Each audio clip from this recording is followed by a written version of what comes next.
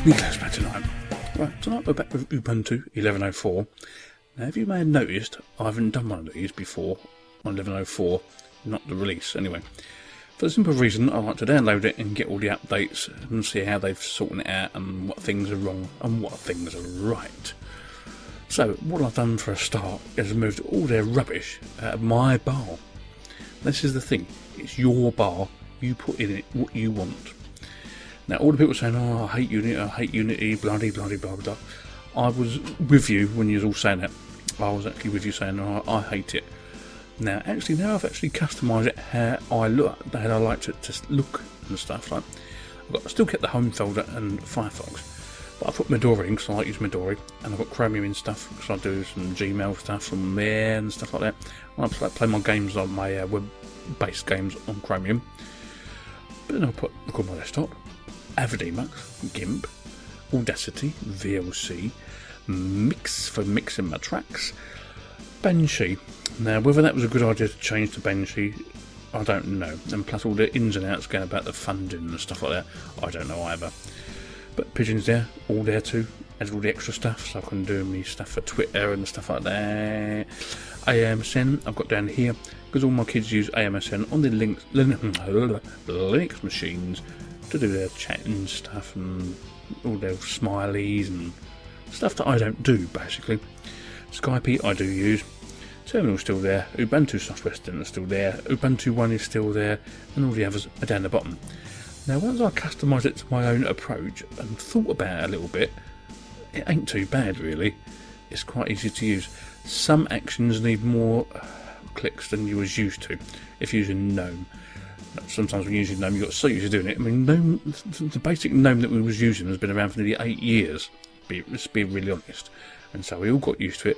It's like Windows XP users. You got so used to XP. When Vista come along, bloody hell, what a change! And they all kicked up a stink about it. Nothing happened, of course, because Bill said no. That's his best word. Bill says no. Bill says no. Anyway, we're at the Fox and see where we go. Now, of course, this is my homepage because BBC UK and stuff like that. And of course, it doesn't say nothing about Linux. Even if I went to the news page, I'll show you. Quite depressing, really. And I go to technology. If you watch the program on that, which is called Click, it's a once a week program. It's a really good program for IT and, well, not so much IT, more for technology. But they don't know how to use Linux. At the end of the day, they ain't got a clue what's happening, and they don't really want to know because they don't use anything to do with Linux. Okay, they do use, shall we say, Android. And that's the only one, isn't it, really? Yeah, anyway, so we'll talk about it. Anyway, about Firefox in Unity. Now, normally you could click here and you could do stuff, couldn't you? Well, right, that's all now been moved to the top bar where the file edit view in history is. Before it would have been here, wouldn't it? So what you got to do is get used to certain things that have changed using Unity. Alright? Use it for a couple of hours and you'll be okay. It's alright. It's not too bad. If you don't like it, just go back to GNOME or KDE or Ubuntu.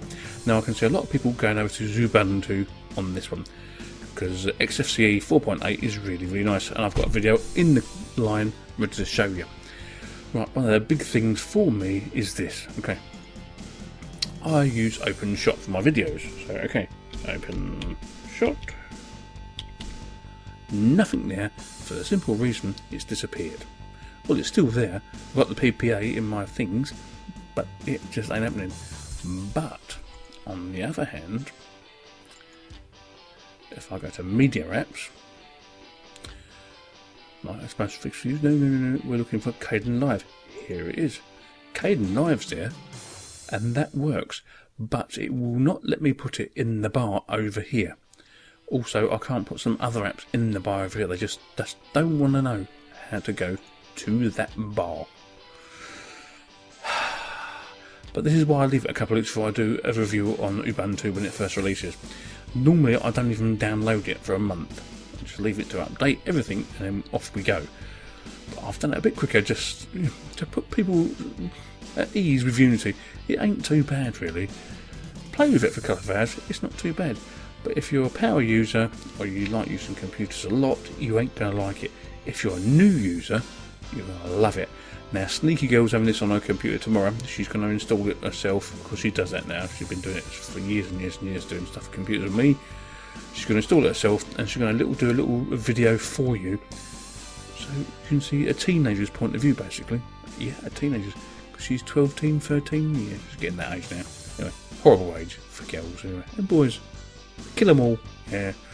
Anyway, that's my little opinion of Unity, really, because this is what this video is about. It's not about Ubuntu, it's more about Unity. It's alright once you get used to it, it's alright. Just give it an hour or so, it's easy. Sneaky Linux out. I see you later.